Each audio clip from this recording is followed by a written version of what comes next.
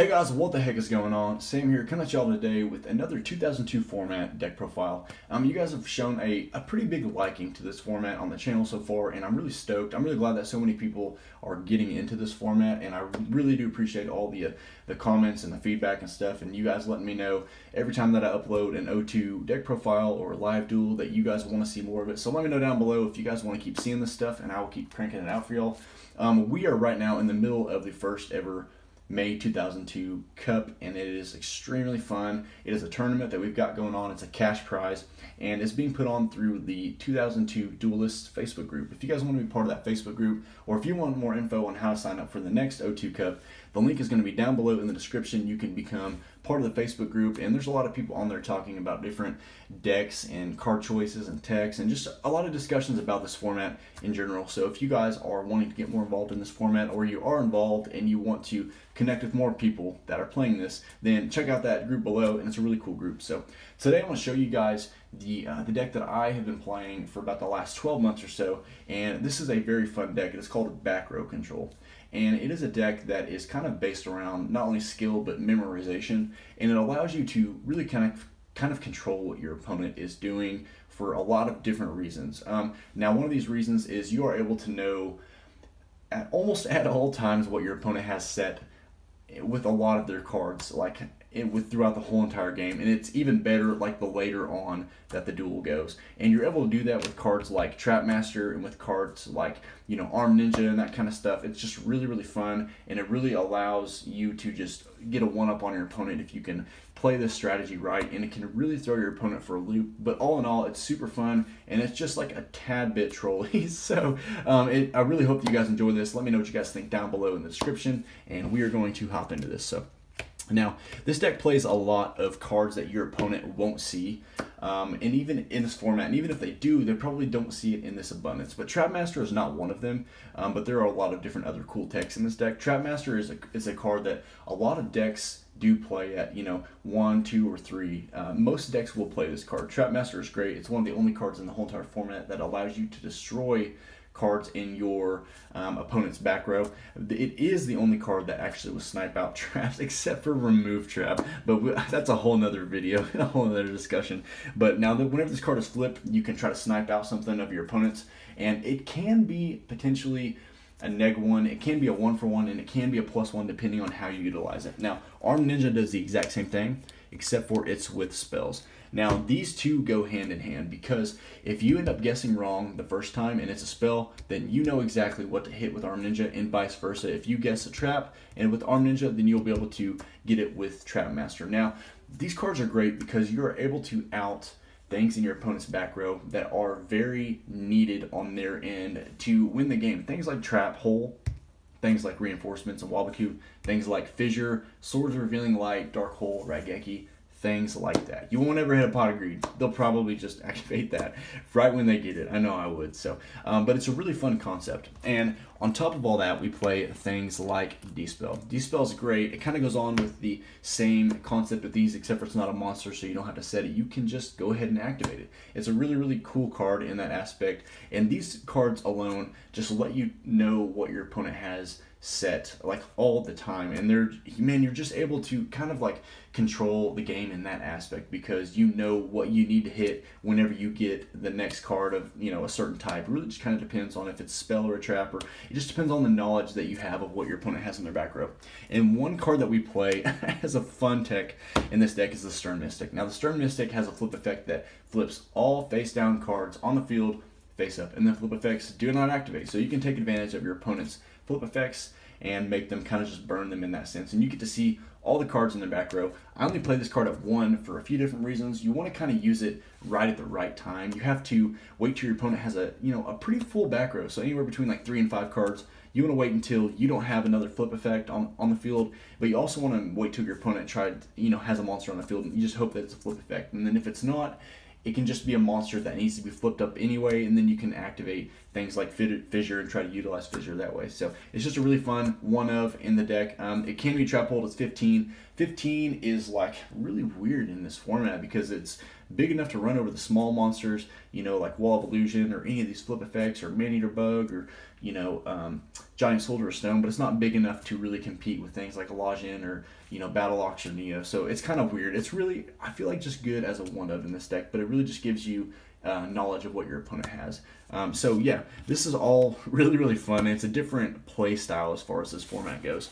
Now, as the game goes on, really in, you know, late game 1 or, you know, in games 2 or 3, or maybe even game 1, if this deck does gain traction as time goes on and more people start playing this format, and they do choose to play this as a rogue choice, if they know what you're playing or how this playstyle will go, they won't want to set any other cards.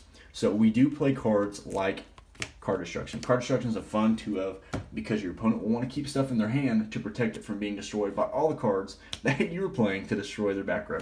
Now, Card Destruction is really fun whenever you see your opponent discard things like Monster Reborn, Lajin, Swords of Revealing Light, Trap Hole, because they don't want to set those things.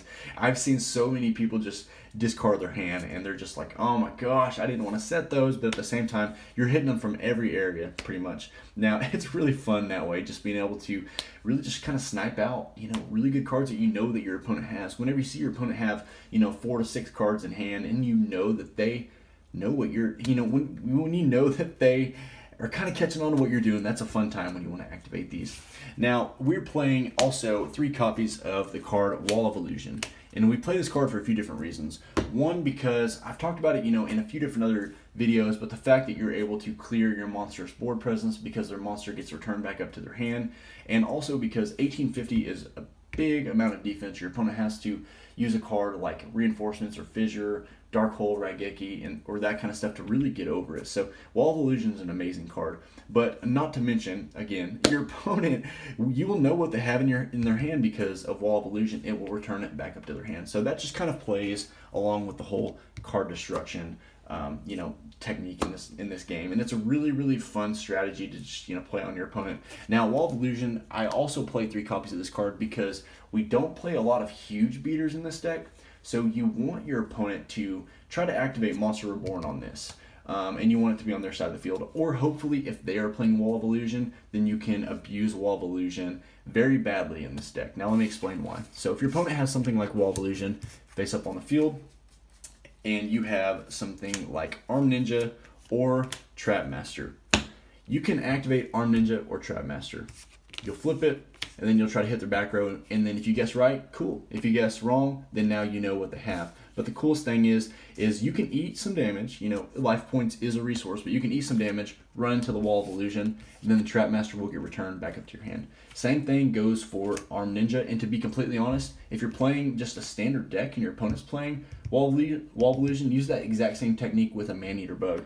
But what's really cool about this deck is you can eat damage, but at the same time, you can really just out a crap ton of cards in your opponent's back row. Now, the perfect game set scenario, which actually doesn't happen, you know, as not often as, you know, you think. It actually happens a lot if your opponent's playing things like Wall of Illusion. You can get a loop going on with every turn you'll flip either Arm Ninja or Trap Master.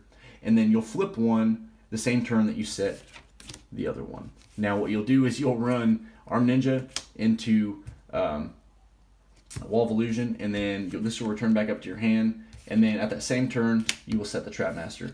And then what will happen is the next turn you'll run into you'll flip and you'll try to destroy your opponent's back row, and then you will, you know, run Wall of Illusion into it. And if it was a spell, then you can just set the Arm Ninja next turn, and now you know what they have in their back row.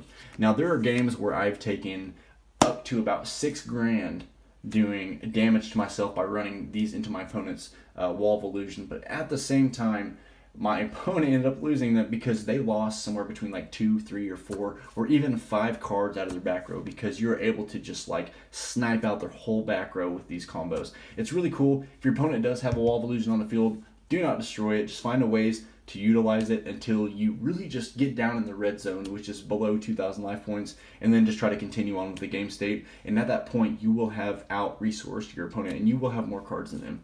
So that's just a really fun tech. Like I said, Maneater Bug, try to do the same thing. If you're just playing, in O2 format in general, but you're not playing the other ones. This is a flip effect, so you can keep abusing it. Things like Hane and, you know, Man-Eater Bug and stuff. It's just really fun. So with this deck, we played 3 copies of Man-Eater Bug. Man-Eater Bug is amazing. I would recommend playing 3 copies of this card in almost every single 2002 deck that you play. It's just that great of a card. This card alone can destroy Blue Eyes White Dragon. Let that sink in. So we play the Power 5, which is Dark Hole, Raigeki, Change of Heart, Monster Reborn, and Pot of Greed. Every deck pretty much plays all 5 of these. So yeah, it's kind of no-brainer. Then we play 2 copies of Swords Revealing Light, because sometimes in this deck you need to stall because you play a lot of little monsters. You don't play as many beaters as other decks do, but Swords Revealing Light is a great card anyway. I actually play this deck and just in my beatdown deck because you need it sometimes. You go -1 in the long run, but the 3 cards that you get off of this will be definitely worth the card that you use just to stall. So if all that makes sense, then we're going to carry on. So next we play 3 copies of Fissure. Fissure's great in this deck. Not only are you able to out your opponent's monsters, but you have a lot of little pokers in this deck. So you want to make sure that you try to pave the way for them to put in the damage. You know, things like your flip effects and Wall of Illusion and that kind of stuff. So 3 Fissure's great, kind of staple in almost every single 2002 deck. In this deck, we play 3 Trap Hole and 3 Waboku. We actually don't play reinforcements in this deck because of the fact that there's such a huge attack difference between a lot of the monsters you play and a lot of the monsters that Standard Beatdown will play. With Standard Beatdown, at the moment, is probably the majority of what you will play.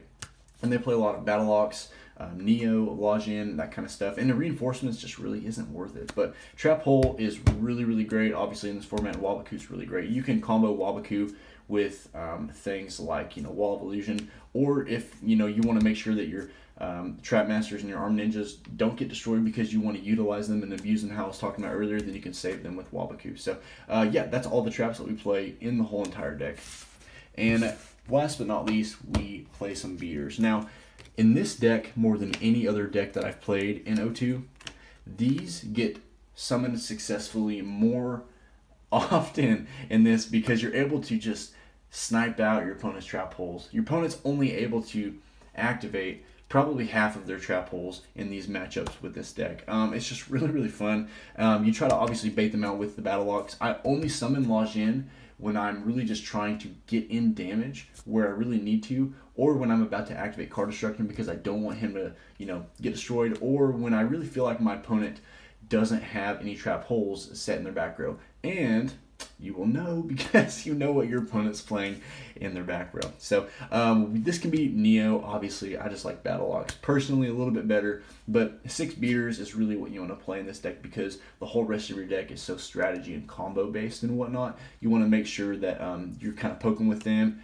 and then really just getting in the damage with these guys where you can. But like I said, you will know when in the safe time is to summon things like Lajin. If you don't, then you know, try to bait it out with things like Battleox. So anyway, guys, I hope that you guys enjoyed this video. It's a very fun deck profile. It's a very fun deck. I hope that you pick up this deck and really just try to have fun playing it. Let me know what you think about it down below in the comments, and you guys feel free to go join the 2002 Duelists Facebook group. It's really, really fun. We're going to be doing a second May 2002 Cup as soon as this one is over, and I really look forward to meeting you guys on Facebook, and I really look forward to hearing you guys' comments too as well. So till next time, we will see y'all later.